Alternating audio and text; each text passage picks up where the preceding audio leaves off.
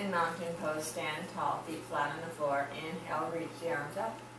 Exhale, fold forward. Inhale, flat back. Exhale, plant the hands. Step back for plank, lower down, chaturanga. Inhale, upward dog. Exhale, downward dog. 5 breaths here.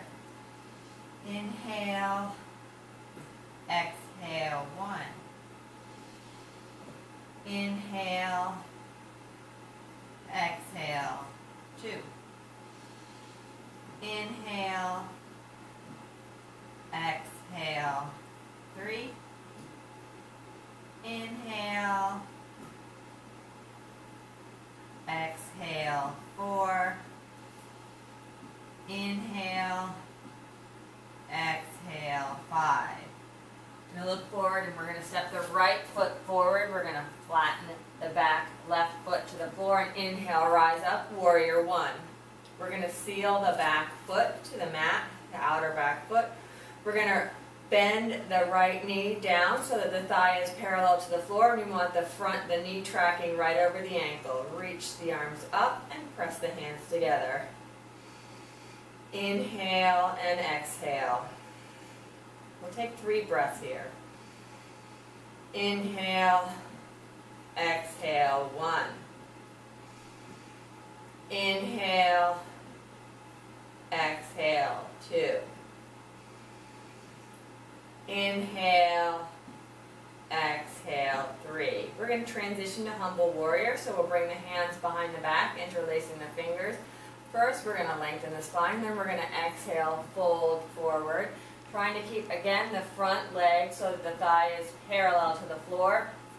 Keep the knee tracking right over the ankle, and seal that back heel into the mat. Lengthen from the spine through the crown of the head, and to stretch the shoulders, we're going to reach the arms up and away from the body. Inhale, exhale, 1. Inhale, exhale, 2. Inhale, exhale, 3. Inhale, exhale, 4.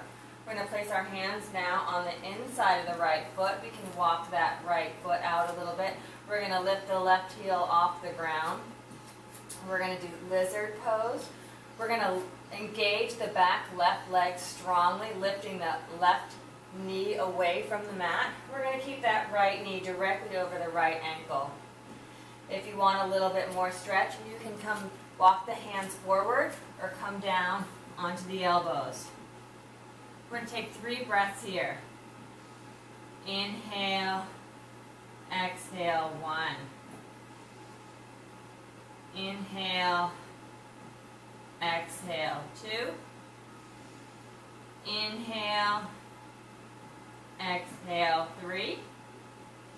We're going to bring our hands now onto the mat, and we're going to take our right hand on the outside of the right foot and step it back for plank. And we're going to do our vinyasa, exhaling down, inhaling upward dog, and exhaling into downward dog. Press the heels into the floor, lengthen the spine, and breathe. 5 breaths here. Inhale, exhale. 1. Inhale, exhale. 2. Inhale, exhale. 3. Inhale, exhale. 4. Inhale, exhale. 5. We're going to transition into crescent pose. Looking forward, step that right foot forward. Keep the left heel off the ground and rise up. Whoa, finding your balance. Engage the core. Pull the belly up and in. Shoulders over hips. Right knee tracks again over the right ankle. And get that right thigh parallel to the floor. Again, engage the back leg strongly, lifting the knee up, off, away from the ground. Arms parallel to each other. Hands reach into the sky.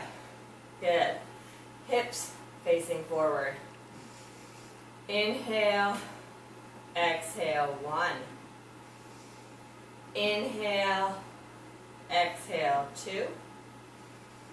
Inhale, exhale, 3. Good.